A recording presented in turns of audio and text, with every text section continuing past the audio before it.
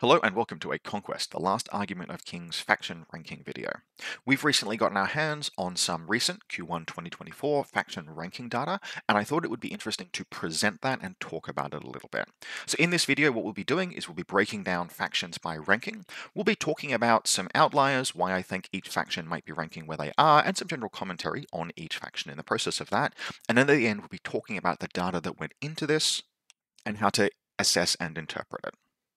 So on screen here, we have the Q1 2024 faction rankings, faction on the left, and then average placing on the right.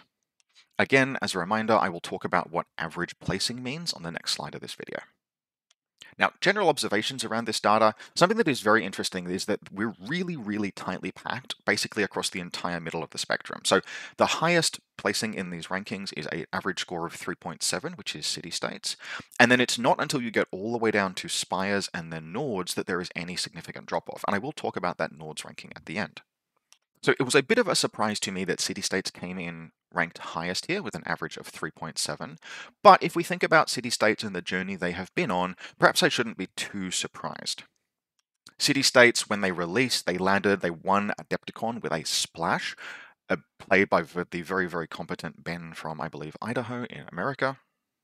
But they were then almost immediately nerfed by Parabellum, cutting back basically what at the time were the very optimal, clear way to build the factions.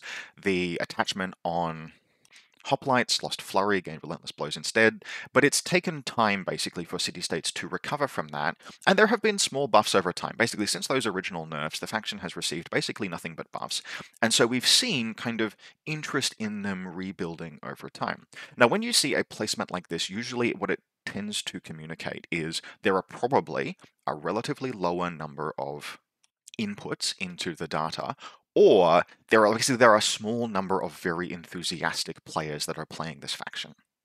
So when we see city-states at a 3.7, what that probably communicates to me is it's that passionate core that is contributing to that and pushing their placement in these rankings up. I think city-states are a very interesting and very compelling faction. And especially as we look forward into Q2 2024, when we expect to see the release of Chariots, if anything, I expect this score to increase. Chariots will open up a radically different playstyle for city-states. It'll allow them to do things with activations and range, very competent range that they otherwise wouldn't previously have been able to. So yeah, things are surprisingly and unexpectedly bright for city-states in these scores. Now, next up, and kind of in a similar vein, we have Sorcerer Kings.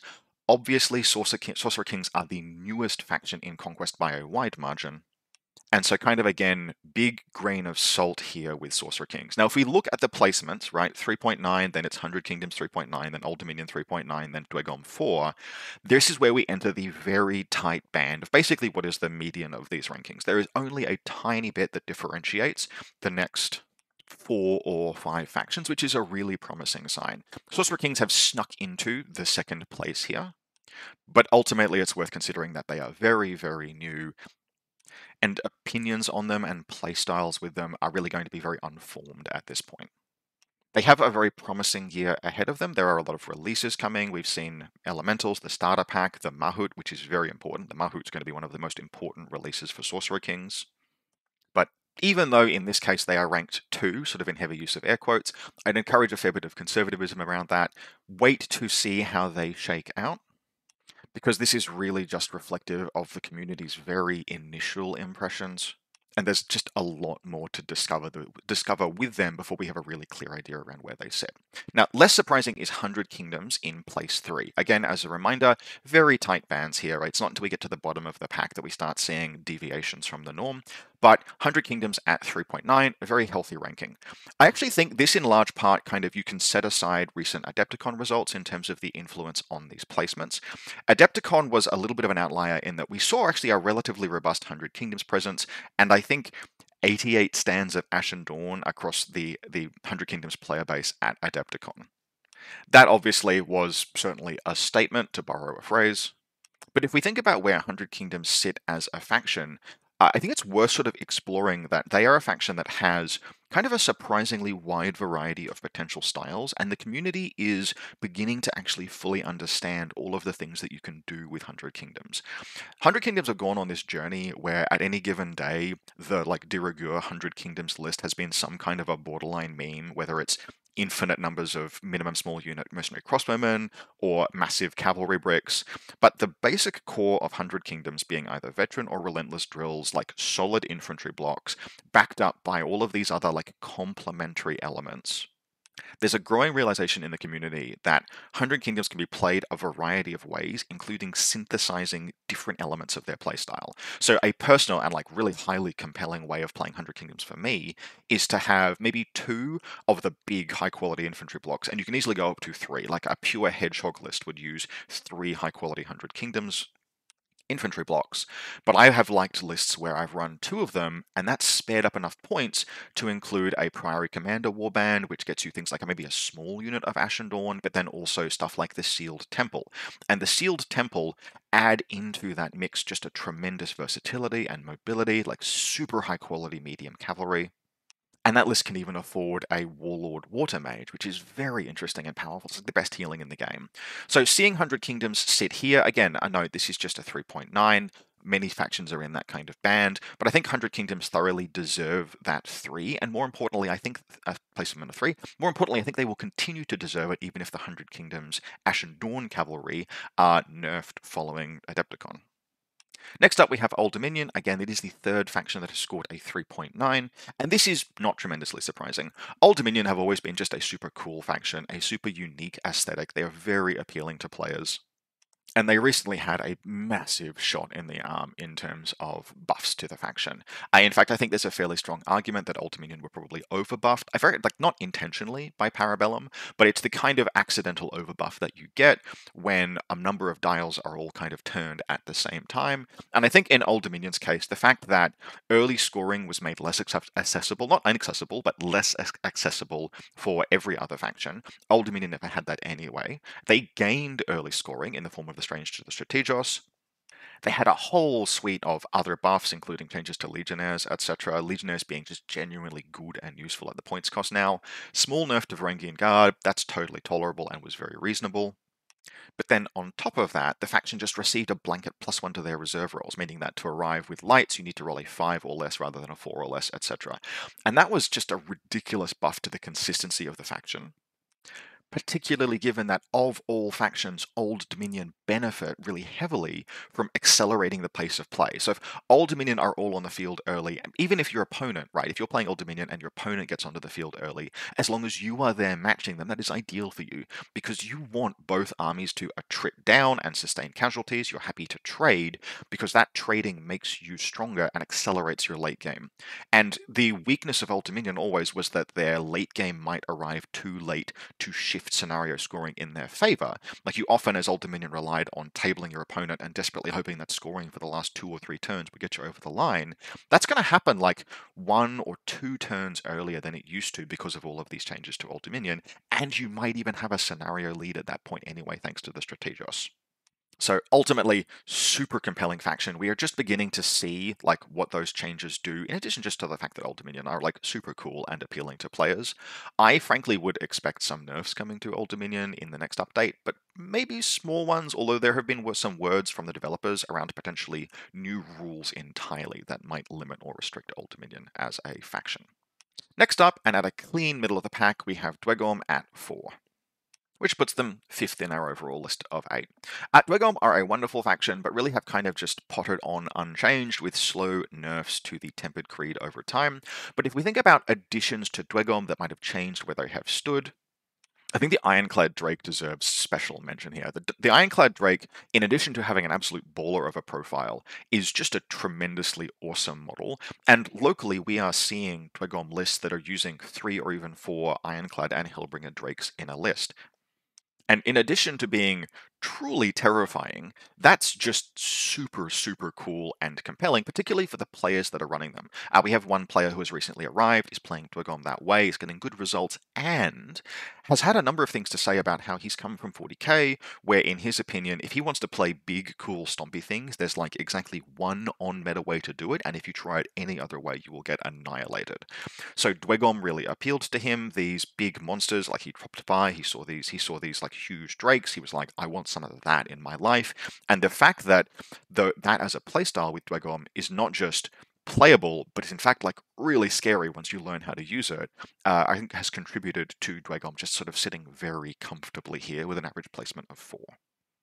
Otherwise, Dwegom are still stuck in a little bit of a niche where really the Tempered Creed is the most appealing part of Dwegom, and the less appealing parts of Dwegom. The Ardent Creed I have a personal soft spot for. I think it's pretty cool. I have tried to play Ardent Creed in the past, but particularly when you look at things like the new Steel Shaper regiments that are coming out, so the Magma Forged and the Stone Forged, those are going to demand a lot of attention, which really just means, yep, okay, look, we're on a Tempered Creed bandwagon for at least the next 6 months. That is what it is.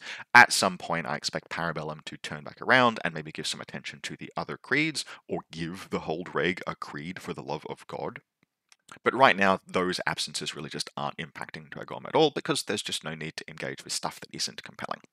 Next up, we have Wudrun at 6 with a 4.4. Now, this is obviously going to be a significant drop from previous kind of placements or factional rankings, and that is basically because Wudrun rather, remain a very like cool and interesting faction, but they got absolutely fucking hammered in the last update by what I have described elsewhere as a highly disruptive nerf. So what is a disruptive nerf? A disruptive nerf is when you have, like, maybe not huge individual changes, but changes that are implemented by the developers that are designed to break up existing playstyles.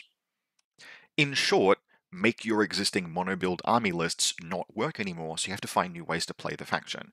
Now, for everyone else's sake, that tends to be relatively healthy, because when a faction has been optimized to the point of having a mono build, it becomes very boring to play against, even if it is compelling to play with. And Wudrun were kind of in that position, where you had like the Tontor with the Mantle, and then you would build around that. Yes, I know that in America it was considered better to play the Tontor, or to play the Mantle on Thunder Riders. That's just a sort of like a national approach, and in any case, when we get to data sources below, we'll sort of see how that plays out. But regardless, a disruptive nerf is almost always going to knock the faction down, because it's going to take time for players to re-engage with the faction, to think about what works now. It's very disruptive to player enjoyment, almost to a sense, to basically be told, hey, look, you built this list, you painted this list, it does not work nearly as well as it used to, you're going to have to figure out a new way.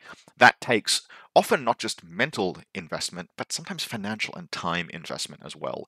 And that's a bit rough for Wudrun, and I think that's the reason why we see them actually making a significant jump down here from 4 to 4. Dwegom at 4, Wudrun at 4.4.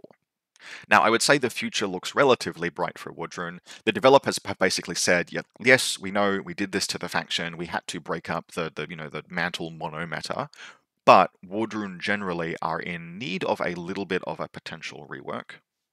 To kind of like, chanting could really use a polish, maybe a change to how it functions. I think chanting generally is a mechanic that the developers really liked and thought was really cool, and very reasonably so, but balancing a faction and designing a faction around the chant mechanic is going to place constraints on the developers, and Wudrun are kind of showing that at this point. So I would say Wudrun are a faction that right now, they've dropped down to 6th position in our rankings here, but we can probably expect to see them jump up pretty significantly at some point in future.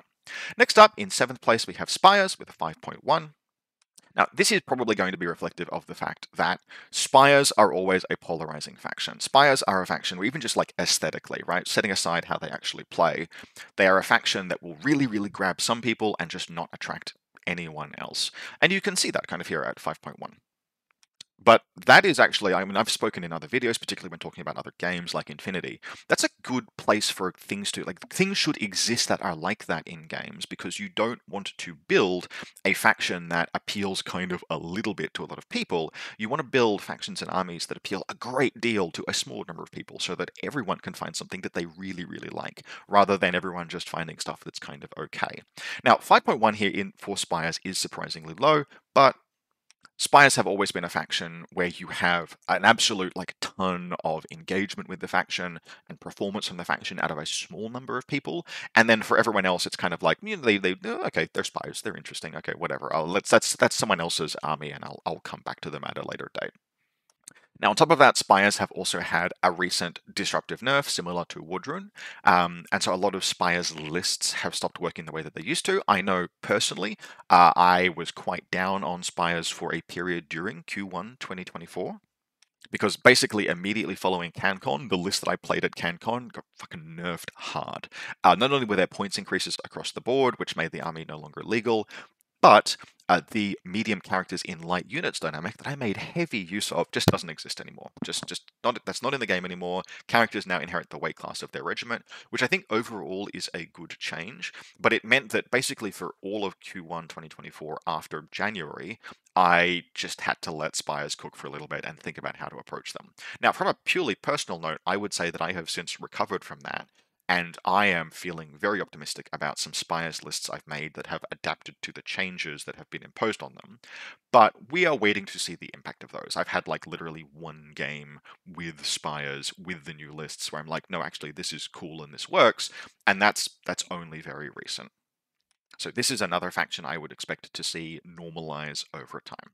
Finally, in 8th position with a 7.3, we have Nords, and this is actually the only faction that I'm not surprised to see. Like, this is more of an outlier than I expected, but only by a little bit.